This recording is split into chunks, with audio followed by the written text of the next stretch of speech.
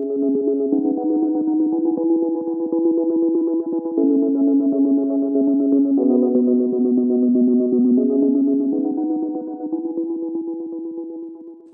morning, everyone. Thanks for joining me today. My name is Tina Webb, and I'm author of the book, Cultivating the Souls of Parents. I'm here with my friend Sherri, and you're going to hear her story today. Her story, which the title of it is A Mother's Plan B. And I met Sherri probably 13 years ago when our oldest daughters played homeschool basketball together. And we've reconnected in the last 2 months because of her heart behind her story, which matches the heart behind this book. And that is, as parents, we deal with challenges, our own and those of our kids, that really cause us to have to go to God and learn how to just let Him come in and bring healing, and knowing that as He's partnering with us in healing, we can better partner with our child and see them receive the healing that they need when there are challenges that come up. So I'm glad you're with us, and I'm going to just turn it over to Sherri. She's going to share really what is this about, A Mother's Plan B. Thank you, Tina. I appreciate it. It's called A Mother's Plan B because you know how Plan A for our children, we kind of have this plan of this is what it's going to be like, and then they're going to be teenagers, and then they're going to go to college, and then get married, and we have this Plan A, and it didn't work that way. And so for me, I've had to learn to not just be okay with Plan B, but embrace it. And I think that's where things change for me, is when I learned to embrace Plan B. And I think we're like on Plan JKL, something like that now. But that's pretty much where the name came from. Okay, and can you just give us a snippet of what happened? Sure. My youngest child, I have 4 kids, so it's my youngest child, when she was 14, probably 14-ish, 15 maybe, we started seeing signs that she wasn't doing well. Depression. Okay. And I've never had experience with depression other than a bad day here or there. Right. So trying to recognize it and then call it what it was when I didn't really know, that was kind of challenging. But it also was around the time her 2 older sisters got married 4 months apart.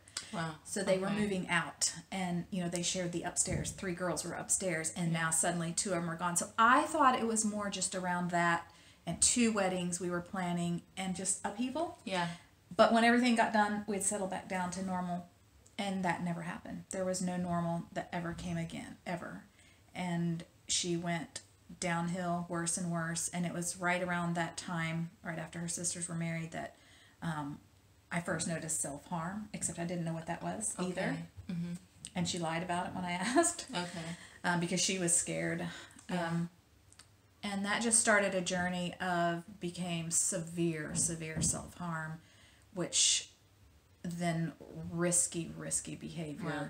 Okay. And then alcohol. Okay. And then finally drugs and crime that led her, that's shortening it, but that led her to be arrested, thank God. Okay. And spend a good bit of time in jail, and then be released into the drug court recovery program. Okay. So that's been our journey, and that's been a almost 6 year. Wow. Pretty intense journey. Wow. So that's where I came to this point of about 8 months ago, 6-8 months ago, being ready to share my story, because when we started down this path, there was no one. I didn't know anyone to talk to about this. I didn't know a single person that ever used drugs. No support groups or anything like that. Nothing. So that, going through something like this, like mental health issues and addiction, is so very isolating. And that was one of the biggest things I struggled with. So when I decided I want to tell my story, because I'm not the last person to deal with it. There's going to be some other mother coming behind me that's going to be in my shoes and feel the same way. So if I can help, if I can share my story and help her, that's what I want to do. So we're going to go more into your story, but what do you see this becoming? You talked about being able to be a voice and be able to connect with people who come after you for a mother's plan B. And do you know right now, what that might look like? My desire, my heart is to share, really in conjunction with my daughter sometimes, to families, to parents, and to teenagers. I would like to help parents see some of this stuff before it happens, right? To recognize things I didn't recognize, and share my story that way with, I'm involved in the recovery community here, and continue that, and then public speaking at different events and schools. That's really what my heart wants to do and where I feel led to go. Okay, and you already are using 2 platforms. Why don't you just share with everyone where they can find you, Facebook and YouTube? Yes, Facebook is A Mother's Plan B. It's a mother's journey through addiction and recovery.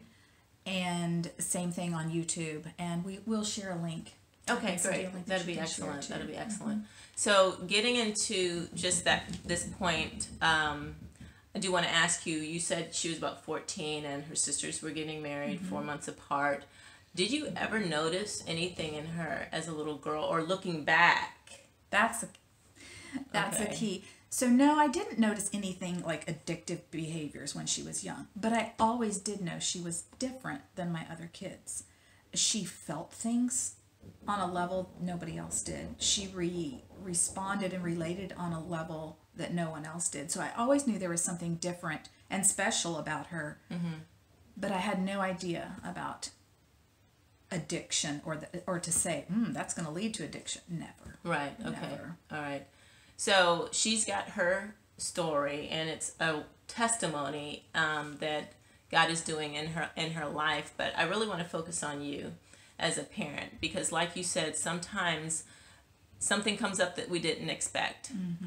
We're thrown for a curveball, and it's hard. It can be isolating, as Sherri said. We're embarrassed. We might not have a community who's there for us to go to. And so now I know your faith informs you. And so we'll start there in terms of just your relationship with God, and how that helped you really, even in the beginning when everything was shocking. First of all, I don't know how you make it through this stuff without a faith in God.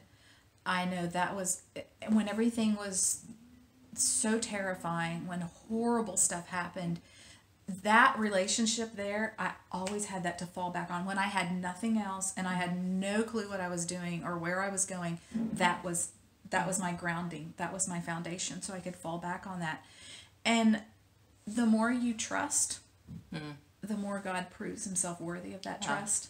Yeah. And so I have just learned that it can feel like hell, and it can hurt, and you don't know how you're going to make it through, but I know I will, because I've made it through before, and he's going to be there with me for the next thing. We always talk about, I've always worried the next shoe that drops, and will be another shoe that drops. Yeah. But we'll make it through that too, because that's what I rely on, is my faith in Jesus Christ. And that's where my strength comes from. Yeah. Now I sent her some questions ahead of time, but I'm going to throw you one, but I know you can answer it. Early on, you talk about your relationship with God through Jesus Christ, and how he was your go-to. But did you ever get mad at him? Did you ever blame him? Or maybe not? No, I didn't get mad, and I didn't blame, but I felt like, why would you take me through something that I am so ill-equipped to go through this? These are subjects I have no understanding or clue about. They've never been in my world before. So why would you take me through something that I'm not equipped for? Forgetting in those moments that he will equip me, and I can do it. Great. So I would say more that, and then I did have some times of why. Not why me, just why. So I've had to go through that too. Okay, I'm going to ask you one more question, and then we're going to take a little break and come back. But let's see. Did you ever feel guilty? Yes, my husband and I both have talked about this. There were times that I didn't, and then other times there's just the guilt and the shame would slam me down. I felt guilty because I was unable to stop the freight train coming down the road. Wow. And this is while she was still a minor, so before she's 18, yet pretty much they're an adult, and you can recommend, suggest, guide, direct, and they're going to do what they're going to do. And feeling guilt that I couldn't stop it. Wow. Yeah. And then guilt as it progressed further and she got into the most awful places that I couldn't even protect my daughter from herself. That's one of the things her dad struggled with the most. Wow. Because that's what a dad does. That is what a dad does. And you can't protect somebody that doesn't want to be protected. That's a deep statement. You cannot protect someone from themselves, no matter how much we love them and right. and how much they've had an experience. I mean, this is a wonderful home. I've known you guys, wonderful parents, yet you couldn't protect her from herself. I couldn't. And that guilt and feeling of that's pretty hard to accept. Mm-hmm. And then the guilt, too, that I think every one of us as parents would look back in raising our kids and there would be a few things we would do differently. Mm-hmm. But overall, I didn't feel like, oh, we did a horrible job raising our kids. I didn't feel that way. But I would look back, it's like, I wish this, I wish that. Mm-hmm. Or, you know, a church group we were a part of, that there was a lot of damage done there. And if we just left sooner. And so there's guilt with stuff like that, but you cannot go back and change the past. Yeah, regret is a big thing. I mean, all of us deal with regret. Mm-hmm. God's had to teach me how to really let go of regret because it'll continue to pull you down. Will. So it makes you ineffectual then. Yeah. Even when that is in the past and you're moving forward, if you live with regret, you're just you're floundering. Yeah, and you're looking so much backwards, you can't even see what's ahead of you and what God has ahead of you. So we're going to take a quick break and then we're going to come back.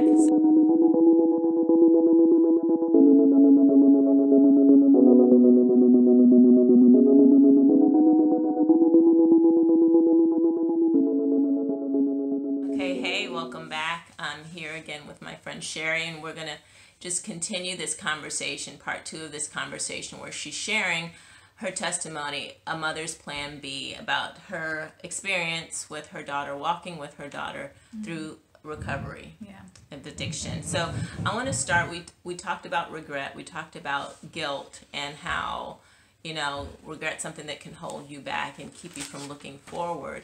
Well, in the same vein, I want to ask this question. How do you manage not being afraid that she's going to fall back into addiction? That's a great question because it's a for real thing, a real feeling. And early in her recovery, maybe 4 or 5 months in, she did relapse. Okay. And it devastated me. What I didn't understand, no one had told me then, is relapse is a part of recovery. Okay. Almost to expect it, like, don't be devastated when it happens. I was devastated. So since then, learning that that's what addicts do as they're trying to get clean and live clean, they relapse almost without fail. They do. Mm-hmm. So understanding that really helped me. And then the other thing is I've learned so much about what is and is not mine to control. Wow. Yeah. And that no matter the circumstances, if she uses, that's on her and it's her choice. Okay. So letting go, a phrase that I learned was that for me fits me or hits me better than letting go is detaching with love. Wow. Okay. And that's what I do. Detaching with love. And that is giving her the dignity and the honor to make her own decisions and know that those are hers to make and the consequences that come with those will be hers also. So that's been very helpful for me. And then, like I mentioned before, is I know God loves her far more than I ever could, and so trusting her with Him. Yeah. And that's pretty much how I deal with the worry or the fear of relapse. It's actually a real fear. I mean, because most addicts do. I'm hoping her early on is already it's done and under her belt, but mostly I just don't let myself go there because it's counterproductive. Sure. Okay. So. And in terms of detaching with love, that's how you put it. I love that. Would you say it's kind of like setting boundaries, emotional boundaries, where she ends and you begin, so not to get kind of codependent and her over-reliant on you? Yes, very much so. And being able to voice my opinions or my concerns, especially if she's asking for those. Okay. And then laying those down and then stepping back and just letting it go right there. So it's all about boundaries. Sure. Yeah. Is that easier now that she's an adult versus when she was a child? Yes, because when she was a minor, a teen, but still a minor, there's this line of she's a minor and I need to be a responsible parent. but I can't make her. And when she's not wanting to be parented, yes, how do you walk? Those were the worst times of figuring out boundaries in parenting. So now it is easier now, and knowing that she is an adult, it's her decision and it's on her. Yeah. And I just feel like it's so much more respectful of her for me to give her the dignity to make those decisions. Yeah. And she knows those are hers. I love how you said that it gives her dignity, because, you know, there's a parent always wants to help their kid, and even when they pass that legal age of 21, we still want to help them. But if we don't release them into adulthood, they're not going to own it. They're not going to have the just be able to make that decision to own their own life choices. That's really. Right. Releasing them and not rescuing them from consequences of their own choices. Okay. So that's, and I mean, that goes for addiction, or, you know, if you're always funding your child's gas tank, you know? Yeah. That's not Yeah. teaching them to be an independent adult. Absolutely. So. That's great. I love that. Okay, so let's, we talked earlier about faith and your relationship with the Lord. Are there any scriptures that you really held on to and still hold on to? Or? Yes, I wrote a few of them down. One of my go-tos is Jeremiah 29:11. Jeremiah 29:11. Yes, I know the thoughts I have for you. Yes, that one. Plans to give you a future and a hope. So that one has always been one. And then another one was Psalms 46:1. God is a safe place to hide, ready to help when we need him. Wow. I'm a very simple person, actually. Very practical, and the simple short verses that are just clear cut are just, I don't know, they're my go-to. Another one that helped me a lot when I would be why is Matthew 5:3-4. Because I always felt like, in comparison with other family members or church friends, that why is it our family that keeps having to go through this stuff? What is the deal? And this verse is, you're blessed when you're at the end of your rope. And it says more than that, but actually I wrote it down right here. You're blessed when you're at the end of your rope. With less of you, there is more of God and his rule. You're blessed when you feel you've lost what is most dear to you. Only then can you be embraced by the one most dear to you.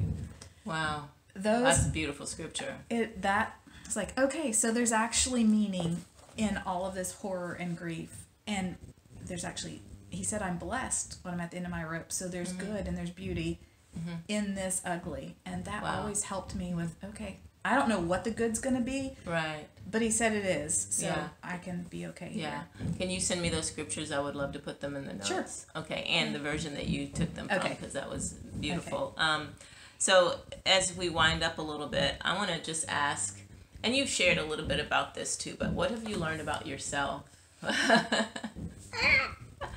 learned some embarrassing things about myself, but I will tell you, I would never wish this on my daughter or anyone, but I'm so grateful for the opportunity to go through this with her, because it has changed me. Wow. And I will forever be grateful for that. I have learned a lot about myself in that I've learned how judgmental I was. Didn't know it. Kind of narrow-minded. I wrote some of this down too. Yeah, definitely. I learned a lot about my own character defects. Things that maybe you don't have to deal with, like they don't come up in your face all the time, so it wasn't something that I realized. Sure. But learning about my narrow view or being judgmental, and it was so easy for me to think of the drug addict as some nasty homeless bum under a bridge. And then addiction happened in my living room, and it just turned my world upside down. And then since then, being in the recovery community in our town and just learning so much more about it, oh my goodness, addiction hits anybody, anywhere. That's true.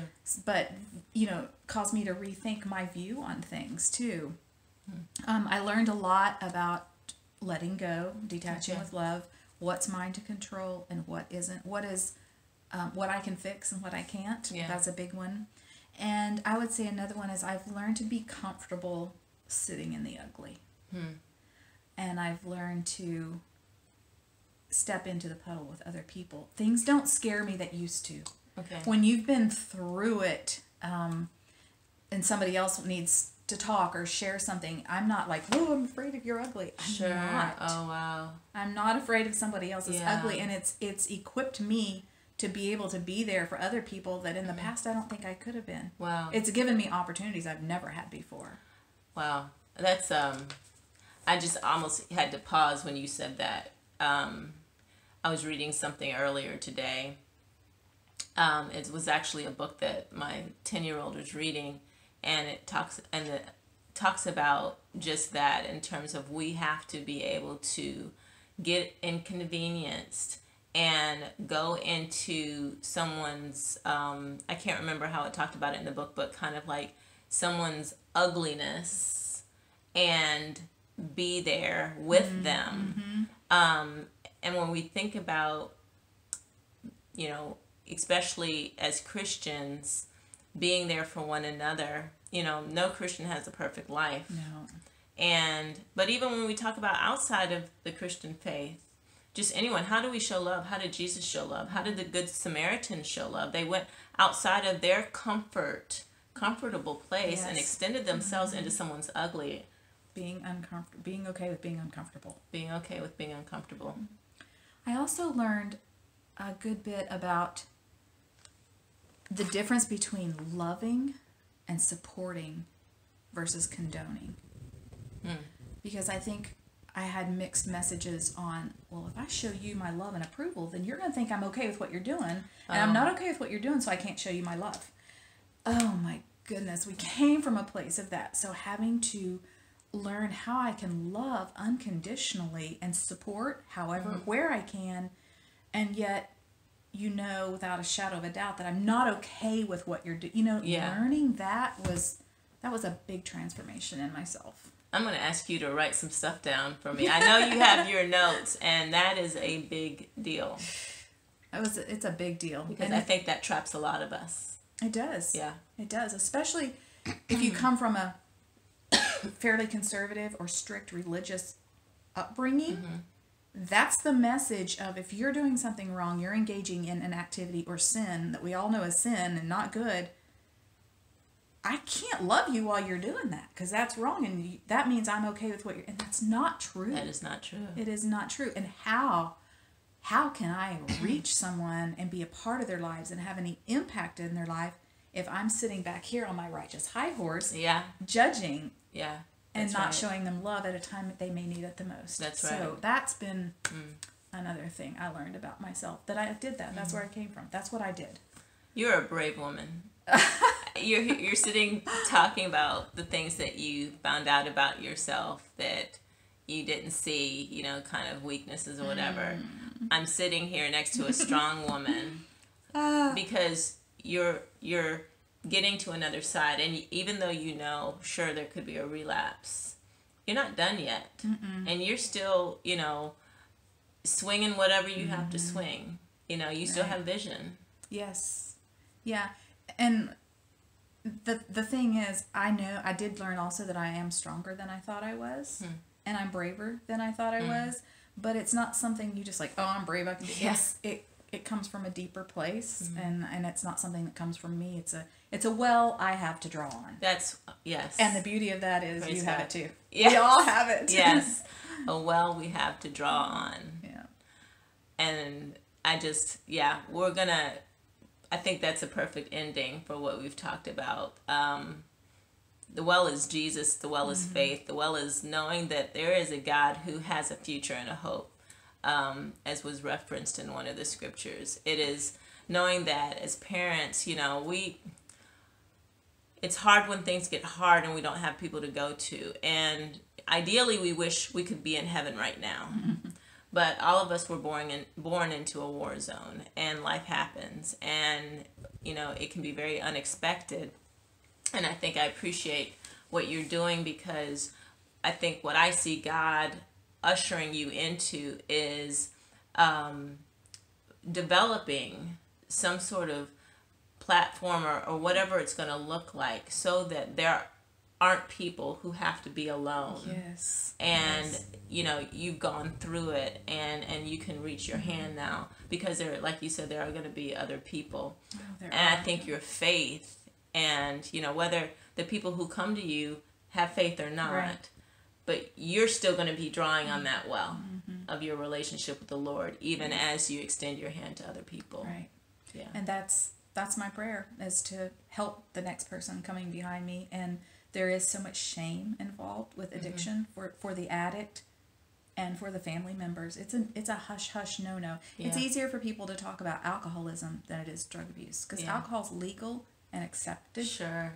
Drug abuse and even mental health issues is kind of a hush shame. Right. There's so much shame involved. Yeah. And yet there shouldn't be. We should be able to talk about Yeah. that. And so one of the things I think too about myself that's helped me is naming things, calling it what it is. I was judgmental. And if my daughter can call herself an addict, then I can call myself what I was struggling with. And when I can say it, when I say that I struggled with being judgmental, though I didn't know it, now I know what to work on. Now I know Right. it has a name. Yeah. And so learning to say the truth about me and what I've struggled with and where I blundered and where I've grown is so helpful for me in my healing. Yeah. Wow. And you're healing, and it's ongoing. Oh, yes, Yeah, always it's it ongoing. is. We had in our little break, we just, you know, exchanged just a few thoughts, and because like I said, you know, we had kind of our lives had gone in different Yeah. trajectories as I had more children Yeah. and her children, they're empty nesters now, but just to chat as friends, as old friends, and so you're still healing, and I can see it in her eyes, and my heart is with you.